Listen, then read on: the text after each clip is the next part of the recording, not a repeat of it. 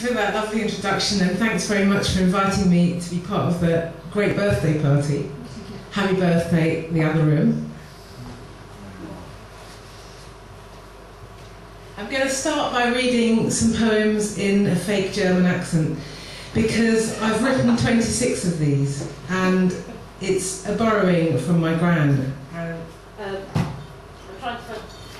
The first one was published as one of the POW broadsides, and so you can see I've sort of phonetically written this poem in my granny's voice.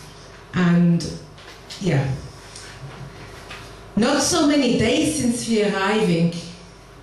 This grey is like Berlin, the same grey day we have.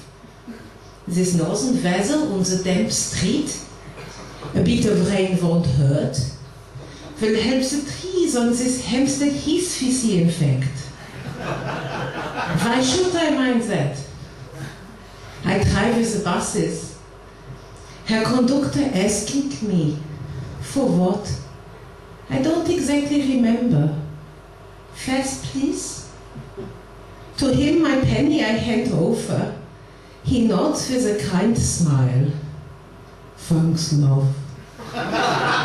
He says, oh, I am his love.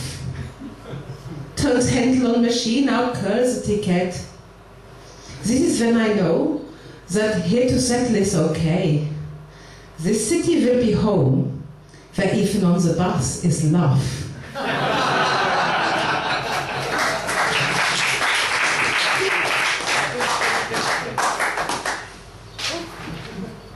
Thanks very much. I'll read a couple more of those, and then I'll tell you a little bit about the latest project I've been working on, which has been immensely exciting and fun as well. I didn't really know which ones to read you, but it was quite good to follow the pigeons with London, wasn't it? So now we'll think, what else have we not had tonight? Marriage. Marriage. My grandparents had quite a dodgy marriage. You will hear. Marriage. He is twice the size of a normal person. I am half the size of a normal person. This is our ridiculous arrangement. I'm the mouse that cooks and cleans. He is the roaring elephant who must research the intricacy of the body and the correct medicine to administer. He plays on the gramophone that awful, pounding Bruckner. I serve up my famous pork loin, baked in the oven with onion. He plays chess with our son. I dance fetters with our daughter. We value the intellect above the tittle-tattle. He likes to work and go to bed with other women. I like the parks, to walk and do the garden. The children read, do sums, pass their exams. Who are we? We are just normal people, two of the pork-eating Jews of old England.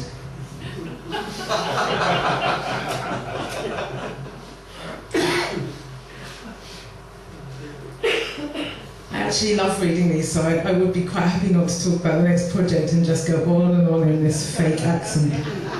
I don't know what my granny... Well, I do know what my granny says. She quite approves of them, because she's kind. I could read you one that she's written from the afterlife. They're in 3 sections, you see: London, Germany, and the afterlife.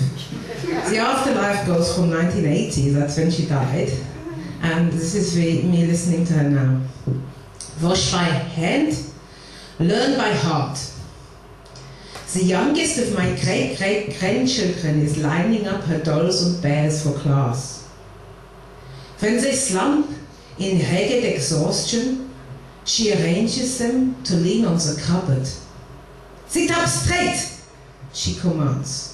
If any one of you knows the answer, don't shout out, put up your head. The sweater that this teacher wears looks oddly familiar. The Van on Friede scent from Vienna for my girl when she was small. I see the wool still has some bounce. Und amazingly, no moss holes. Funny, Frida always said she didn't like to knit. The heavens of patience, she lied. This sweater has an intricate pattern of blue squares, raised in a ridge over a nice white stocking stitch. I marveled at it then when it arrived, springing like a lamb from stiff brown paper. Within weeks of that, Frida, like so many, was seized, imprisoned, murdered. Now this enduring labour of hers is worn as a kind of uniform, commanding all who are born, or even stuffed. Make things up, play.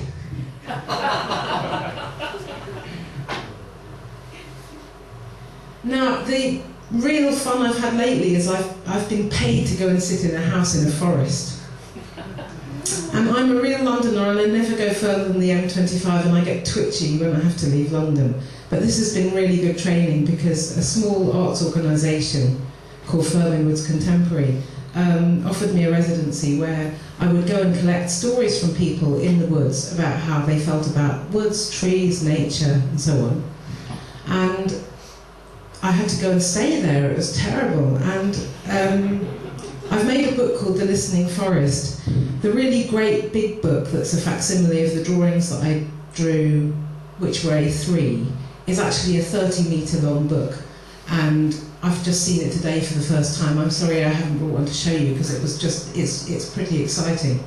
And some of the stories that people told me, I just wrote down verbatim because I do love collecting everybody's different voices, as you can tell even from the previous poems. For example, this little sod here. We had a cousin the same age as my brother who used to come and stay. They didn't really get on, although my mum would always try and make them play together. One time my brother was sat at the table reading his comic, and Mum looked a bit alarmed. "Where's Martin?" "Oh, I took him to the woods and we played cowboys and Indians. I tied him to a tree. I'll go and get him later." So there's just like, some of the stories are just really ordinary and dreary, and actually the really ordinary ones go in shrub section, shrub layer. Because I've divided the book metaphorically into these layers, like shrub layer, and that's where people just are in their community and they just decide to tolerate their different leaves. And obviously in the kind of undergrowth layer, there's a lot of secrets and people who feel a bit prickly, and you know, you can get caught on your own brambles and other people's. And then path is obvious.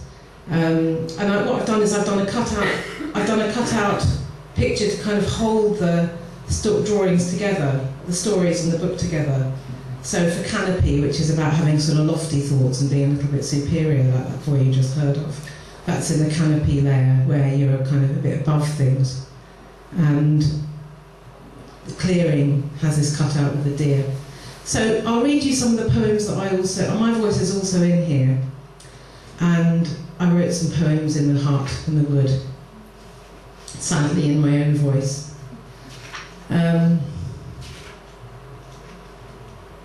I'll read you one called Disturbing Mother. If you're a dolt and sing insipid songs to nature, she'll eat you. Like Ivan, you must demand a hot bath, a hot dinner, then she'll wink and you'll get along just fine. She's an old, old hag, dripping with green jewels, and she doesn't care about you. She doesn't care about her gleaming yellow toadstools, her adorable fawns, or her resilient clumps of insect eggs. She doesn't give a fig about this poem I'm writing.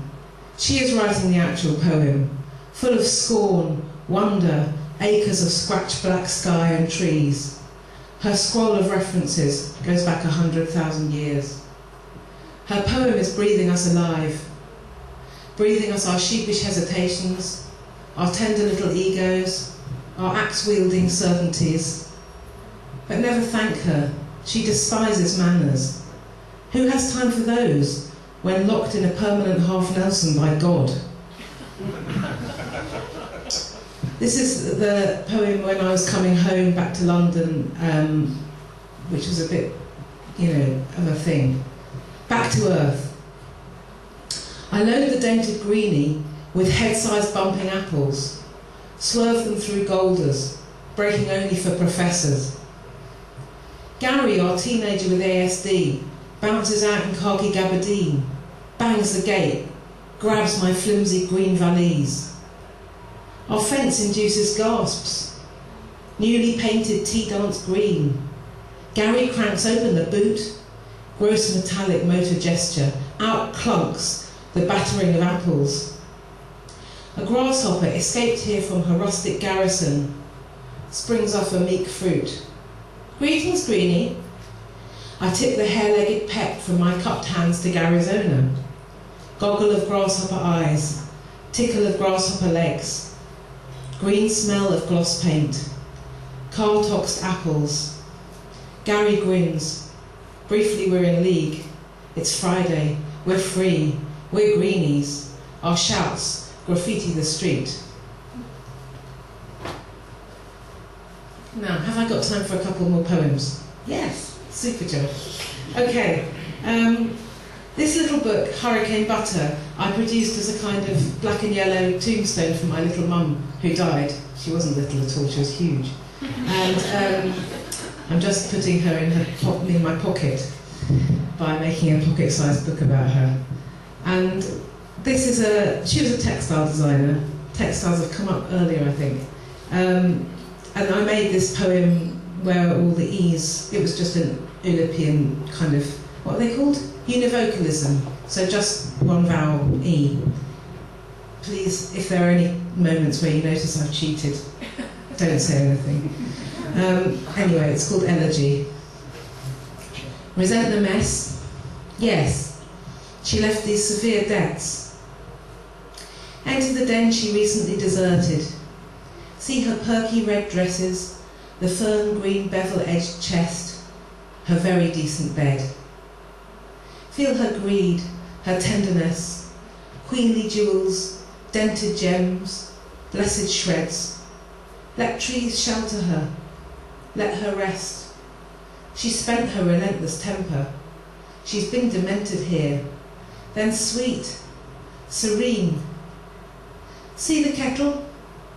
Let's feed these lesser gentlemen. Egg and cress. Express regret. Tell them she'll never ever reply. Her shredded letters feed ferrets, beget preeners' nests, freckle the nettles. Let the queen, the empress herself, be free. She's everywhere.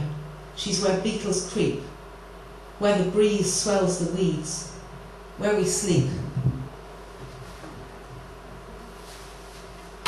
Now, I'm going to give you the choice. Forest, German, mother, ghost hotel. Please, if you have a... Ghost hotel? Ghost hotel. You said it. Okay, the Ghost Hotel is a tiny little book. You couldn't really grace it with the word book. It's more, if we're honest, a leaflet. Anyway, it's made of one sheet of paper which I've cunningly folded in the shape of a book. A ruse that some of you may be familiar with. And in it, I have a little drink with 3 dead female poets that I quite like. And it says on the back, a Russian, an American, and an English woman walk into a bar. I'm there too. We spill our beans and let our cats out all over the hushed and hoovered carpet of what turns out to be the lobby of a strange hotel. The carpet is magic. It reassembles the letters of our names into poems, then flies back with drinks. Do you remember that afternoon? Raise a toast in honour of it to Anna Akhmatova, Elizabeth Bishop, and Rosemary Tonks. And so, in each vessel, obviously Anna Akhmatova had a samovar, and if you Google her, you can see her actual samovar online. And I've done my best to copy it here. And in it, I've brewed up her letters of her name and my letters of my name, which has given us a lot of A's, but not that many other things. And in the cocktail shaker that I felt would suit Elizabeth Bishop, we have a better variety of letters. And in the coffee pot that me and Rosemary Tonks have drunk from, we have also quite good assortment. So it's their letters and my letters, so it's about half the alphabet, and the poems are written in that half of the alphabet. Which poet do you now vote for? Having you get the choice. Rosemary Tonks, Elizabeth Bishop, or Anna Akhmatova? Oh, I think we should have a shout round. Who wants Elizabeth Bishop? Elizabeth Bishop. Not too many. Anna Akhmatova. Tonks. Yes, Anna. Tonks. Rosemary Tonks. Tonks. Well, this is pretty easy. It's tight, right? It's tight. Let's go for Rosemary Tonks. I think because he was very bold about requesting goes to the hell, we have to go for his Tonks wish. Okay, Tonks. Say, a pity my heart is in a rare pot on a one-rayon street. Those trips I took, she took, to the exit shore. Yes, share stories, honey rank orators, Miss Smoky Sinks. See the monsters, there are so many. Mothers, men, a series, some to astonish, some to simper at, a mishmash, stripy shirt tossers, satyrs, reasoners. Try a remorse party? A posh rant to roar at one another? These hints make me trip near the mistakes hearse. Oh no, the stink is here, it's sex. Then it's a misty pram on the Romney marshes. A prose map in neat ink, not messy tanks of spat-in misery. Time to sit in a morose room in Soho, steer moans into poems, take tea on a pink tray, retox.